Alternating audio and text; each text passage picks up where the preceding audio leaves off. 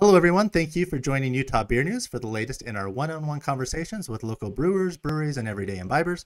I'm Tim Herron, founder of Utah Beer News, and my guests for this episode are Chad Hopkins and Matt Yeager of Hopkins Brewing Company in Sugar House. Welcome, guys. Hey, Tim. How's it going, man? Pretty good, pretty good. Thanks for taking the time to talk with Utah Beer News.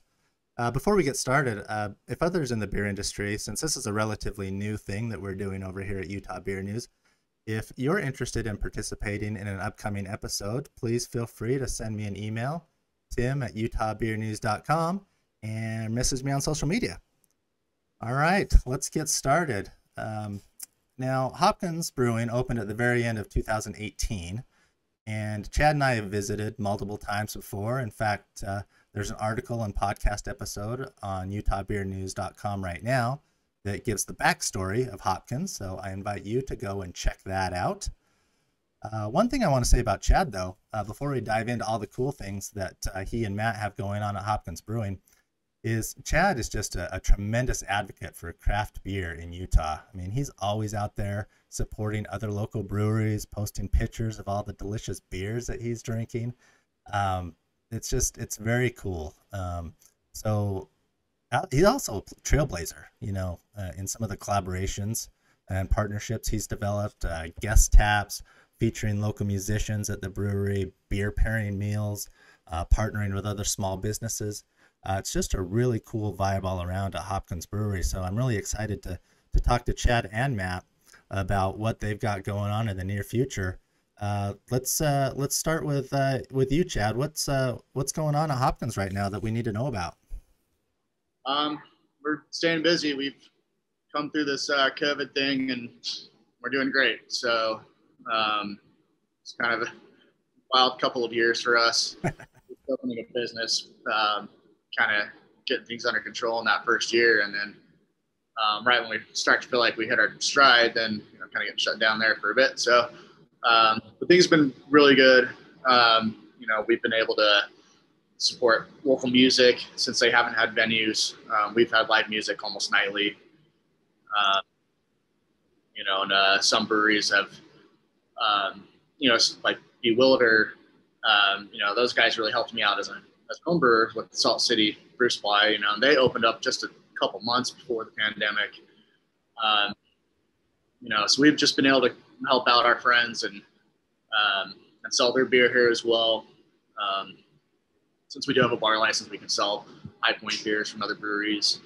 So it's been a lot of fun because we've been, our first year was like, we're so limited by just having draft only. We're grateful for getting the 5% rule. But, instead of us trying to have our own High Point beer, it's like there's so many great breweries here in Utah making great High Point beers that we're good friends with. Yeah. And to see our little town of Salt Lake blow up like it is with craft beer, it's pretty amazing to me. So I'm very excited about it, and that's really why I want to promote it. We welcome more breweries and. Yeah, for sure. Yeah, you talk about Bewilder. They opened up, like you said, just almost exactly a year after you. You opened up the very end of 2018. They opened up the very end of 2019, and then. Yeah, March of 2020, things kind of took a turn for the worse for a little while, but it seems like we're getting closer to snapping out of this and having pre-COVID beer drinking experiences again. Is that kind of what you're seeing or hoping? Yeah, it's getting pretty close to that here. We're almost there. With vaccine being available now, it's nice. It's good. Like we're all ready to come back and sit at the bar again, shoulder to shoulder with our friends. Yeah, for sure. Yeah. Well, one cool thing I want to talk to you guys about is your Small Batch Friday program. I know that's something you started, Chad, and Matt's really, it sounds like, taken on a large role in some of these batches. That happens every other Friday at Hopkins Brewery. The next one is scheduled for March 26th, right? Or is it next week? Tomorrow, yeah. Yeah, tomorrow. So that started out as like bringing my homebrew system here and my old kegerator. And I'm like, we'll do some experiments down here. And I did, a little bit of trainings on it. Yeah. And then Matt just spearheaded it, going after it with his own recipes and doing what he wanted to do with it. So now that's all Matt. We're drinking Matt's beer right now. I'll let him talk a little bit about what he's doing, but he's doing some fun stuff, and it's always really fun to drink his interesting beer. So Yeah. Yeah, Matt, let's talk about kind of your philosophy when it comes to doing these. Are they still 5 gallon batches that you're doing?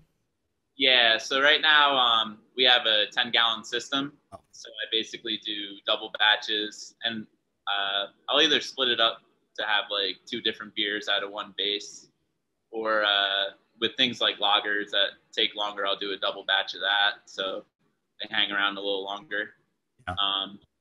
But yeah, I'll just kind of whatever kind of weird idea comes to my head of, did anybody do this, and kind of check it out, and nobody did it, and it's like, all right, well, let's just give it a shot. Right. Yeah. And how long have you been doing this program? Has it been a year now? maybe a year and a half, I think. Yeah, Okay. I think it was. Yeah, the every other Friday. I think since our first anniversary, we've been doing that. So Okay. yeah, a little over a year at this point. About like a year and a half. Yeah. Okay. And yeah, for those who don't know, every other Friday at Hopkins, you put these out on draft for people to try, and they're really interesting recipes and concoctions. But can you talk about a couple that might be coming out tomorrow that people can look forward to? Yeah, for sure. So the one I have right now, it's the red velvet. It's kind of like an amber base, and then I brewed it with vanilla, cacao, lactose to give it like a little sweeter end. Okay. And then to give it like a really vibrant red color, I add a little bit of beets. So Oh, it's pretty interesting. It's definitely one of the stranger recipes that I've done, but it worked out really well.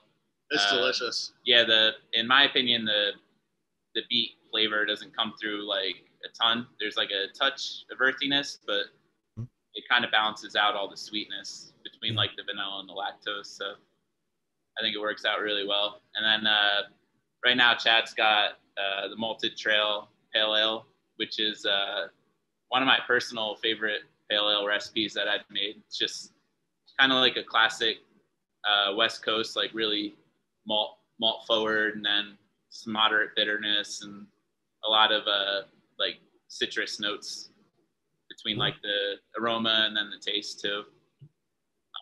And this one I actually used a different yeast strain than what I normally use. So it's got like a little bit of juiciness to it, almost like a West Coast, East Coast, Northeast hybrid type of thing going on. Yeah, so that one I'm like really excited about. Yeah, I just think it's so awesome that you're able to have the freedom to be able to do this kind of stuff, and it sounds like the public's probably really latched onto it. And I talk to people who are looking forward to the new concoctions every other week, and it seems like you have between 6 and 8 every other Friday. Is that about right? Yeah, so we used to do 8, and now it's 6. Just because we always have like a house seltzer and a tonic on for doing cocktails. Right. Yeah, he came up with the tonic recipe cocktails. So we've got tonic on tap. Then we've got seltzer water on tap. That's great for making cocktails.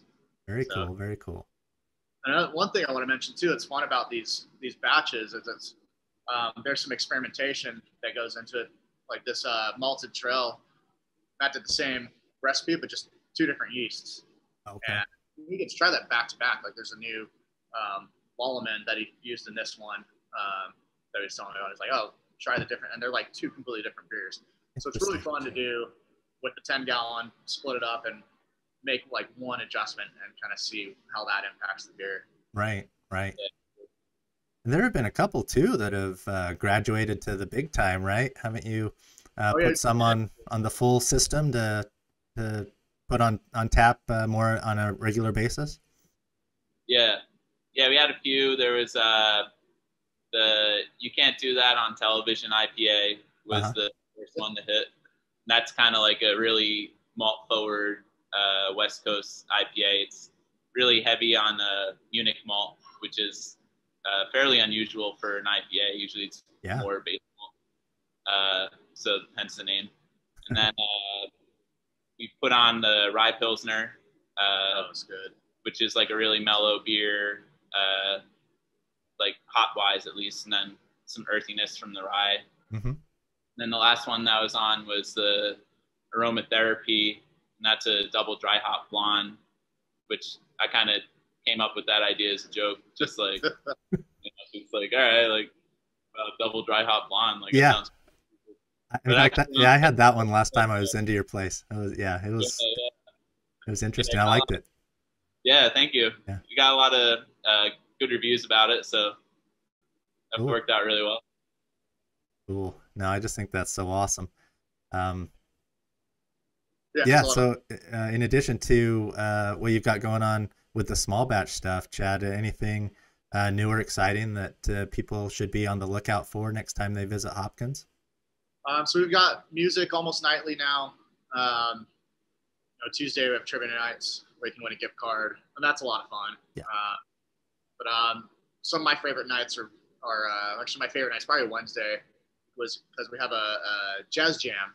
Oh. So you have students, professors, just a bunch of music nerds in here that love to play. So we have our house quartet that will play for an hour, and anybody can sign up and wants to come jam with the band. So that's fun. So you get some like really unique music in here, and it's a great time. So and we're gonna be starting to, now that COVID's starting to ease up a bit, we're gonna get some pint nights, some charity stuff coming up really soon. Be on the lookout next month, April 17th. We've got something coming up. You'll see it on our Instagram. Okay. But yeah, we want to start getting back into what we were doing pre-COVID.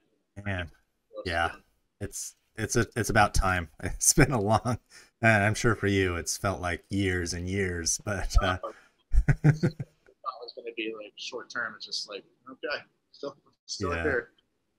No, man, you guys are just killing it, and I really enjoy visiting Hopkins Brewery. It's a great place in Sugar House, and lots of good beers, and like you said, lots of good entertainment and just things to do. I mean, you've really developed kind of a destination brewery, I think, for people to come to try out new beers on tap, and then just enjoy the vibe that you've got going on there. So congratulations on what you guys are doing. Thank you, Chad and Matt, for taking the time. Before we end this episode, I want to remind everyone that Utah Beer News sends out a monthly e-newsletter. It's jam-packed with news and notes from around the Utah craft beer scene. It's currently delivered to hundreds of subscribers the first Thursday of each month, so I would love if you joined the list. You can subscribe at utahbeernews.com/subscribe. One last thank you for Chad and Matt for taking the time to hop on this virtual tap room, and I can't wait to try tomorrow's small batch beer. So thanks, guys. Thanks, Tim. Thanks, Tim. Cheers, man.